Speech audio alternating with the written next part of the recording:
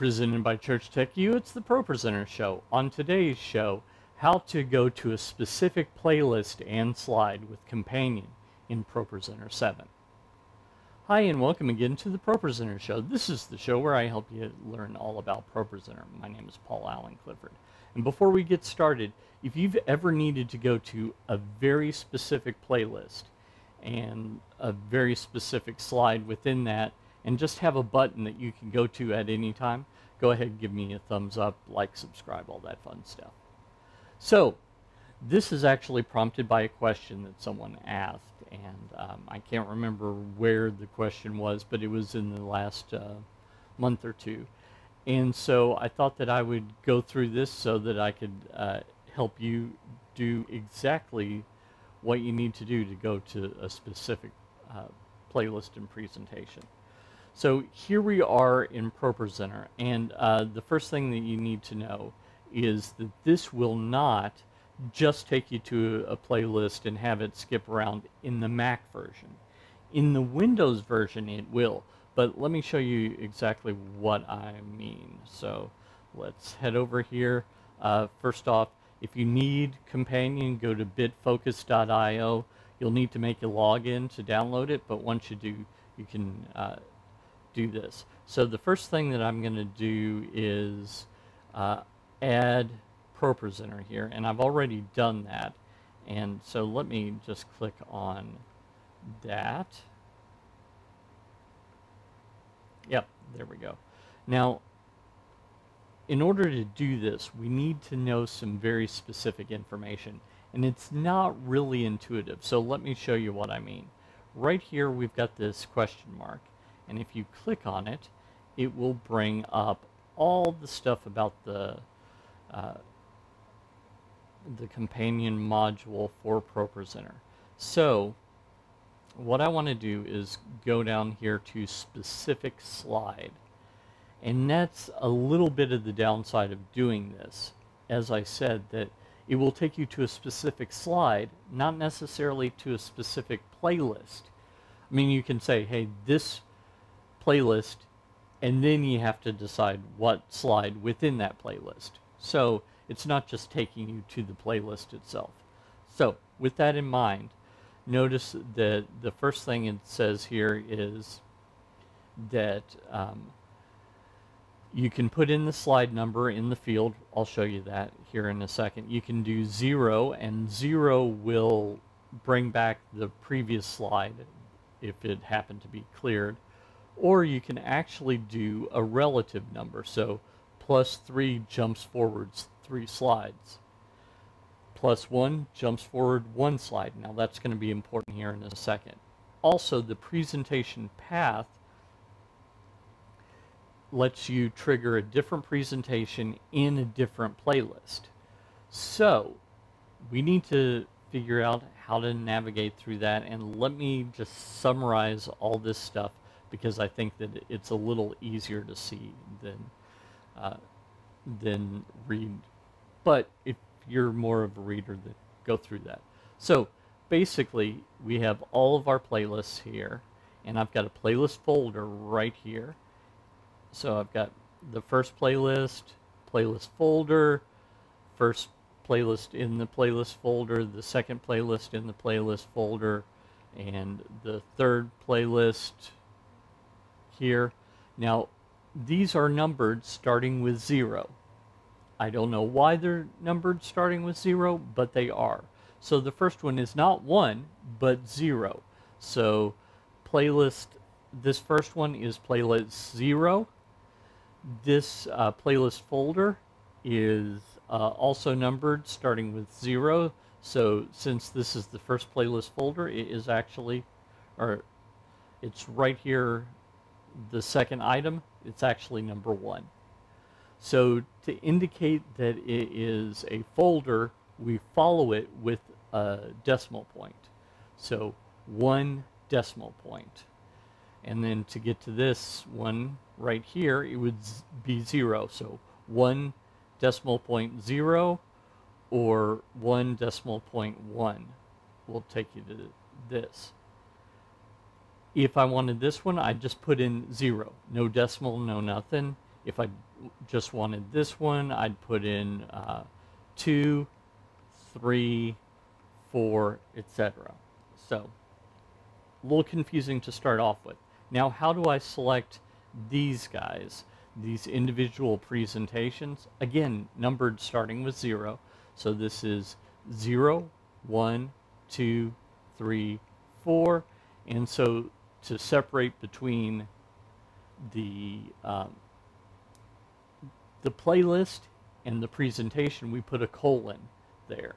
So 1 dot for the decimal point if you're going from a folder to a playlist,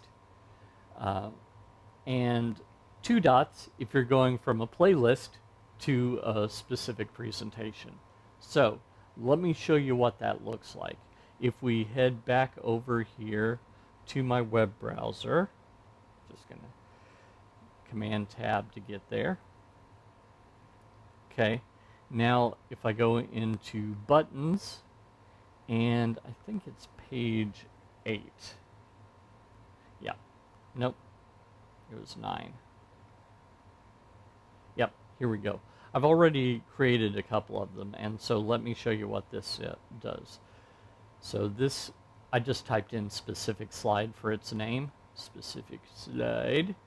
So if we make my picture-in-picture go away, notice this is playlist folder 1 dot playlist 0 colon, and then the presentation is 1. Slide number is 2. So let's go back to ProPresenter and let me navigate. Remember, 1.0 colon 1. So 1.0 colon 1. And that takes me to here. If I wanted here, this one, I would do 1.0 colon 0. So let's actually put that there.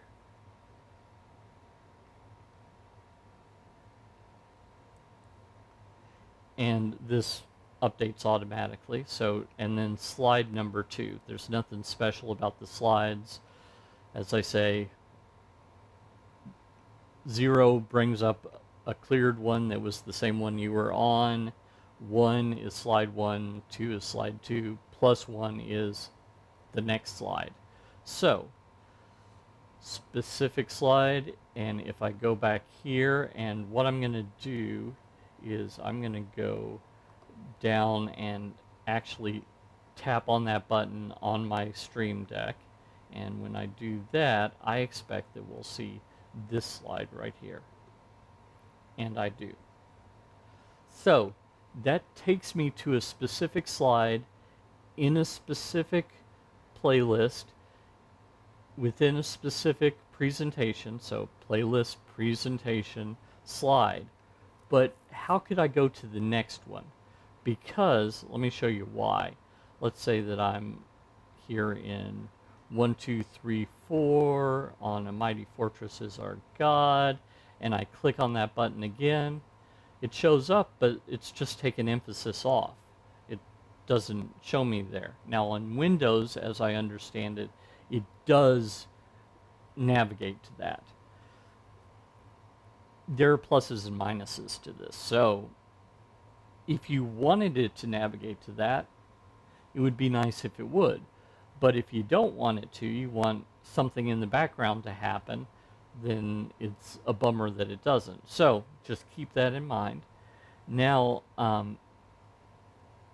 once again, I'm on this slide. If I want the next slide, I've got another button that does that. And this was the stuff that started the tutorial on the YouTube version. So we'll see my nameplate here.